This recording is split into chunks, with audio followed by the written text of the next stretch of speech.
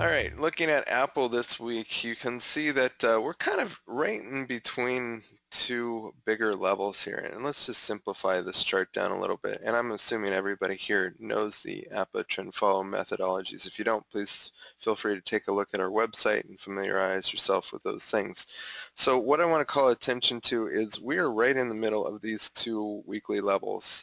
And the two weekly levels that I'm looking at here are the 112 and the 119. Okay, so those are the two levels that have my interest right now. And the reason why I think that they are so interesting is just because looking at the daily chart, we've seen some really big gap action. All right, look at this bad boy here. And again, this is just where the weekly levels are, just so that we know. All right, so we've seen this thing gap from the area of high up here on the daily charts, you know, retest of this high zone, and it gapped like all the way down to the demand zone, okay, and it just kissed that level to the T. Absolutely amazing. And now it's kind of chopping around in the middle. And I think what's really important in all this is to realize that we are still in the middle of this zone. The trend is still to the upside, okay? And even though we got this big gap, it doesn't mean that it's going to go any further, okay? I think we could easily see maybe another retest of this weekly level to the downside and then back up again. So as far as the daily zones go, I'm looking at the, you know, again, right around the 112 level, okay? That's where I like to see price truly find the bottom, all right? And we'll see how this goes this next week, but that's really what I'm looking for as far as the bottom goes. And over here on the smaller time frames, that 112 level is going to coincide really nice with this chocolate zone that we have here at 112.40 down to 110.95.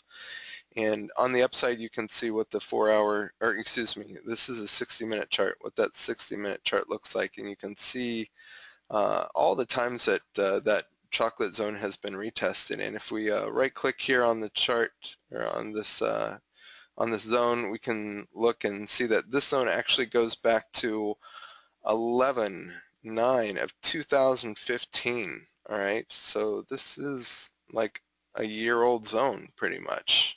All right, so just be aware of that and how these levels play over time.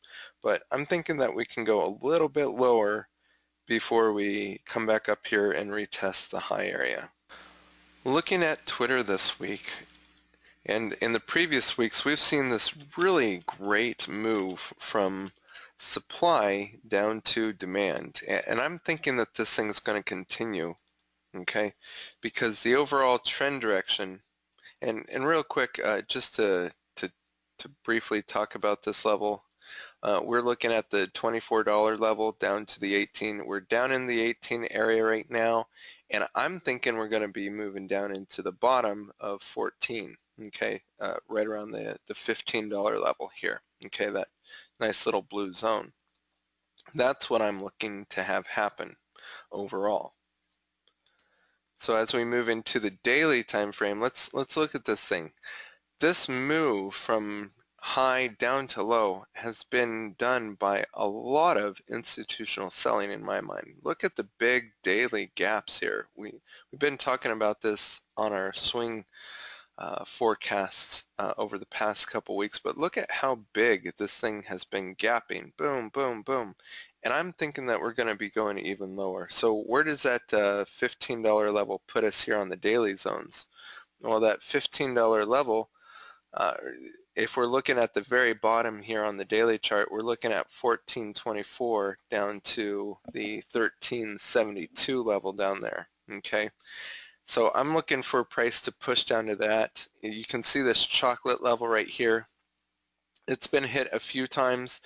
I think it's weak. Therefore, I think both of these two levels are going to quickly get terminated, and we're going to see a retest down into the lows here on Twitter. Moving over into the 60-minute time frames, you can see what a big drop this thing has gone through. you know, and look at all that quick wick coming into play. Boom, boom, boom, boom. Like, the institutions have absolutely hammered this thing.